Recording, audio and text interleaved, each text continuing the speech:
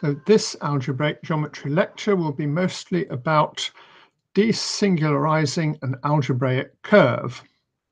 So this arises because, as mentioned in an earlier lecture, function fields that are finitely generated over a field and of transcendence degree 1 sort of correspond to non-singular projective curves.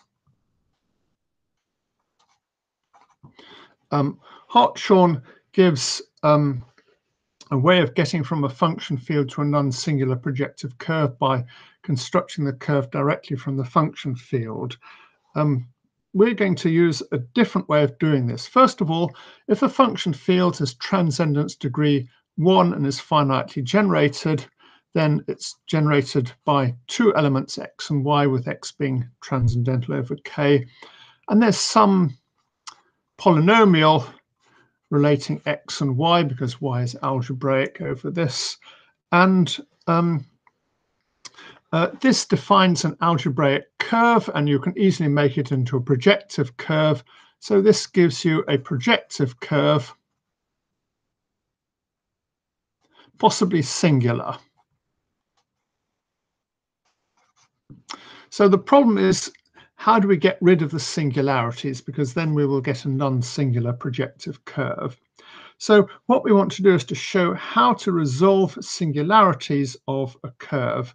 And the method we're going to use is sort of due to Issac Newton, except he didn't state it in terms of desingularizing curves. He stated it in terms of finding a sort of expansion of solutions of algebraic equations using a kind of power series. And we're going to show we can resolve singularities of the curve fxy equals 0 by repeated blowups. So what we'll do is we'll have a very simple algorithm. Whenever there's a singularity of the curve, we just blow up at that point and just keep on doing that, and we'll show that that eventually produces a non-singular curve. We're going to assume that the characteristic is equal to 0. This proof doesn't actually work in characteristic P, although the result is still true in characteristic P greater than 0. So the first thing you do is we're going to change coordinates. So the singular point, we're going to assume the singular point is 0, 0 in affine space. And we look at the lowest degree terms. The lowest degree terms are going to look like something like an y to the n plus an minus 1 y to the n minus 1 x plus a naught x to the n plus terms of degree greater than n that we don't really care about. So n is called the multiplicity of the singularity.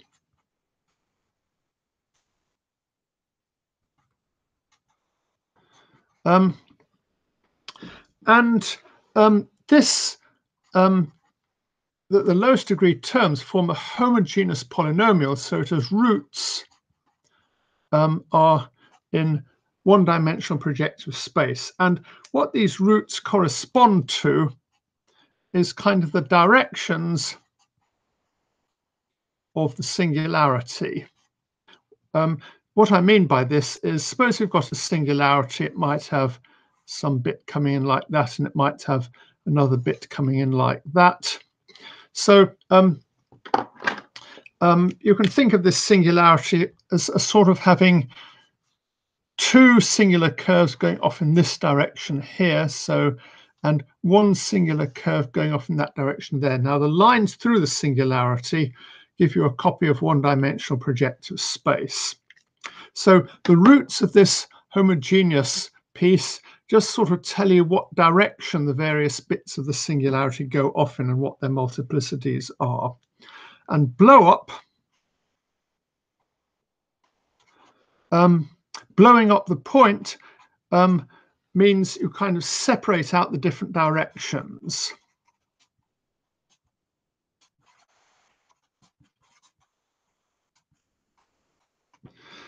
So what would happen for a singularity like this with kind of two lines coming in with that direction and one line coming in with that direction? When you blow it up, you would separate out the line in this direction from the lines in that direction. So this singularity might have multiplicity 3, and when you blow it up, you get something of multiplicity 1 corresponding to this line, which is non-singular, and something else of multiplicity 2 corresponding to this line here.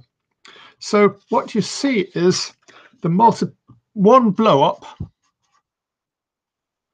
reduces the multiplicities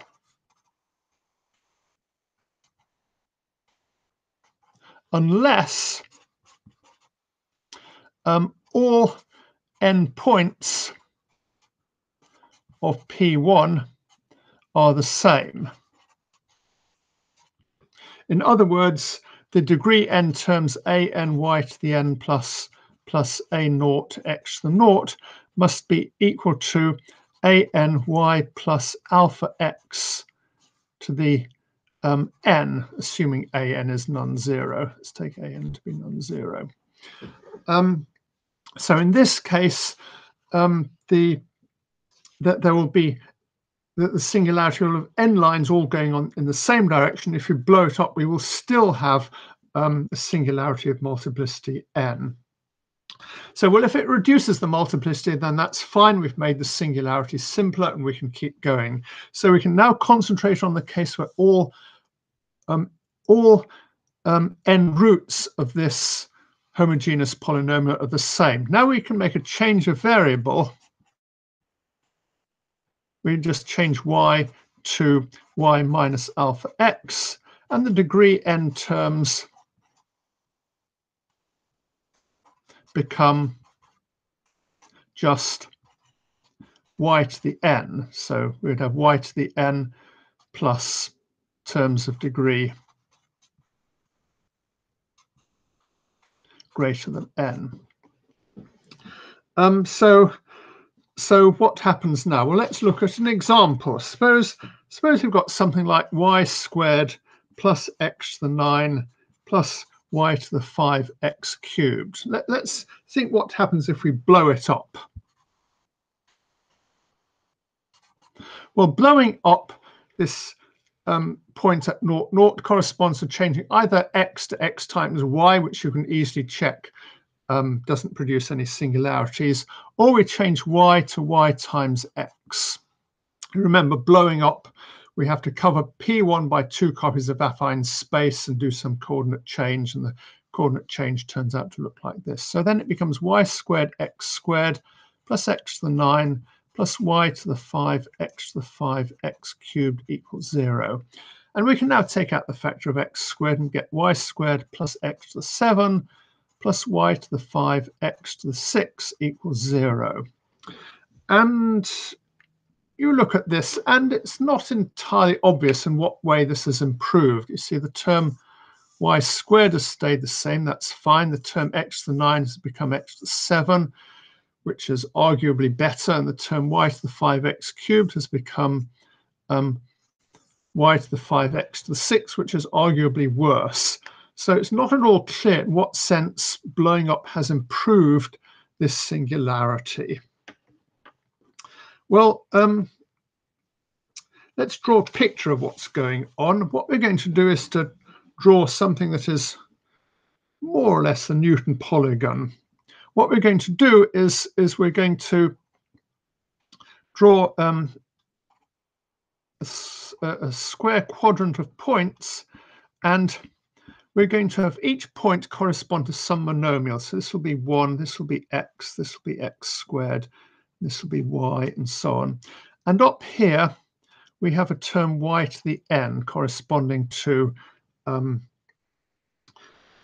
smallest degree monomial in our singularity. So here are the monomials of degree n, and the only one is going to be y to the n. And then there are going to be some other monomials of other degrees. For instance, we might have a y to the nx squared up here, and so on. So we will have various other monomials. And the question is, what does blowing up do to these monomials? Well, if we have y to the n times some power of x, you can see that's not going to do anything because we're going to change y to the n to y to the nx and then divide by x to the n again.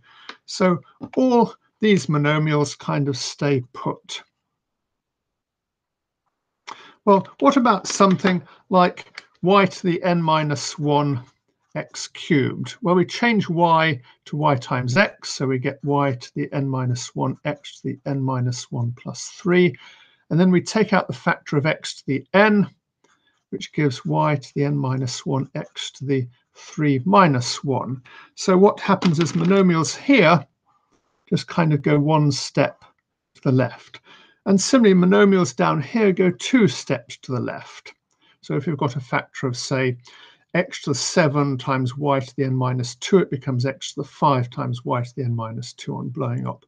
On the other hand, monomials up here get a bit worse. So if it's terms of the form y to the n plus 1 something, the power of x will increase.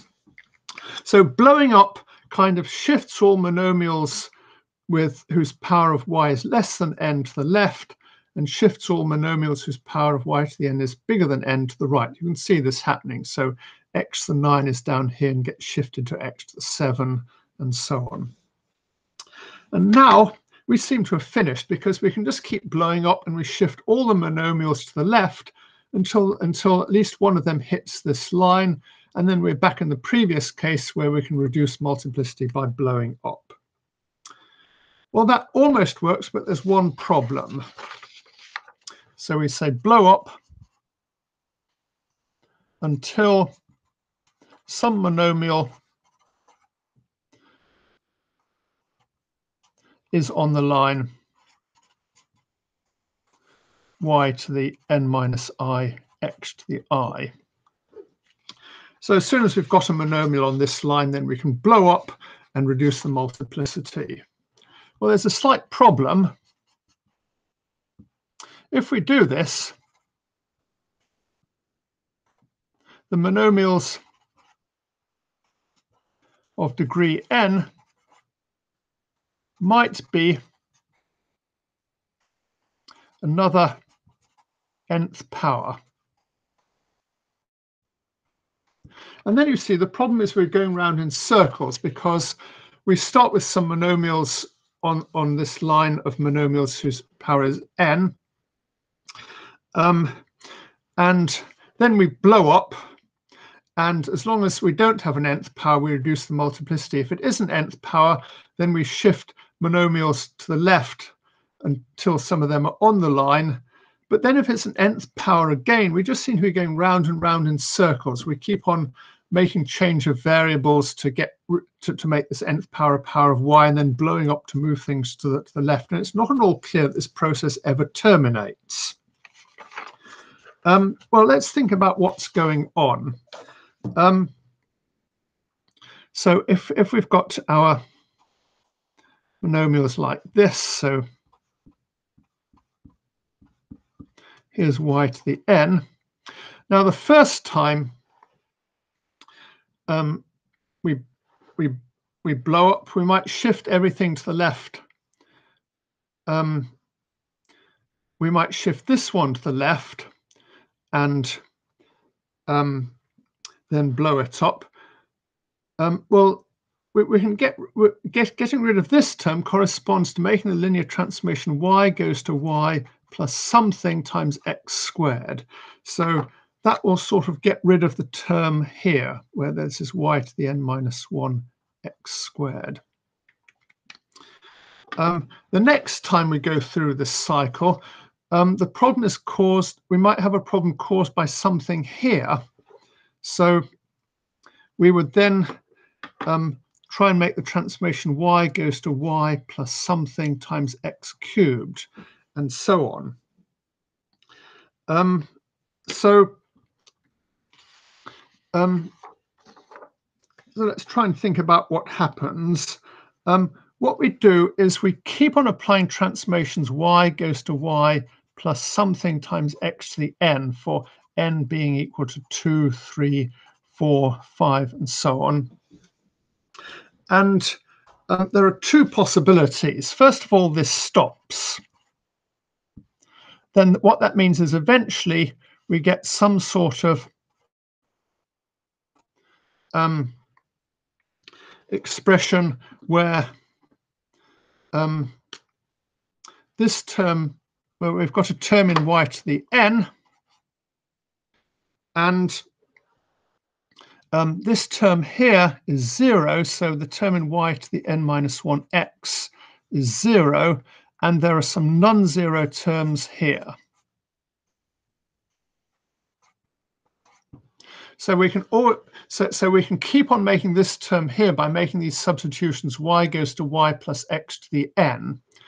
So we can every time we cycle through this process, we can always arrange that this coefficient here is 0, and possibly, but there may possibly be non-zero terms down here. Well, if this term here is 0 and the terms down here are non-zero, then we can stop, because y plus alpha x to the n is equal to y to the n plus n alpha y to the n minus 1x, and so on. And this term here is non-zero if the characteristic is equal to 0. So this is where we use the fact that characteristic of the field we're working over is 0. So this shows that either we go through this process an infinite number of times, or it must eventually stop and we get something that isn't a power of a linear term, in which case blowing it up one more time will reduce the multiplicity. Well, there's one more problem. What if we get an infinite number of substitutions? Y goes to y plus something times x to the n. In other words, whenever we keep doing this, we never end up with if we keep on making this coefficient 0, and what happens if these coefficients are never non-zero? Well, if this happens, what we do is we find an infinite power series. The substitution y goes to y plus something times x squared plus something times x cubed, and so on, transforms our original polynomial to a power series of the form y to the n plus powers plus terms in y to the something that's greater than or equal to n. And what this means is the original polynomial is divisible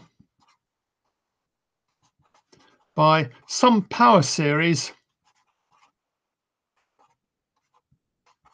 to the power of n, where this number n is greater than or equal to 2. And this really can happen sometimes. For example, if our original polynomial was y squared minus y plus x squared all squared, so this is the equation of a kind of circle passing through the origin, except we've squared it, then you find if you take this polynomial fxy and keep blowing up points, then you never do resolve the singularities. Well, the reason for this is that this particular polynomial has singularities at every point because it's a power of some non-trivial polynomial. You see, if our original polynomial was divisible by some positive power of a power series, then it would have that. Then, if we test for singularities, we find it would actually be singular at every point. So this is not possible,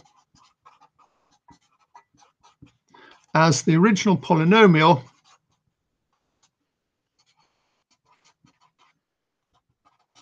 fxy has no multiple factors. In fact, we're assuming it's an irreducible curve, so so it has no factors at all. But factors don't really matter. What causes problems is multiple factors. In fact, as I mentioned, this process really does break down if you allow multiple factors, because if you're defining an algebraic curve, it doesn't have multiple factors, but you can, as we'll see later, we can define subschemes defined by a polynomial with multiple factors. And for these sorts of subschemes, you cannot resolve singularities by repeatedly blowing up points. They have singularities at every point, and you can blow up points till you're blue in the face and they will remain non-singular. So this process gives an algorithm for resolving the singularities of polynomials, provided the polynomial has no multiple factors. So I mentioned this proof was sort of due to Newton. Newton actually proved something slightly different. He showed that you could find something called a Poisson expansion for any algebraic function in terms of something called a Poisson series, which are named after Poisson but are in fact originally invented by Newton. So I'll say something about that in the next lecture.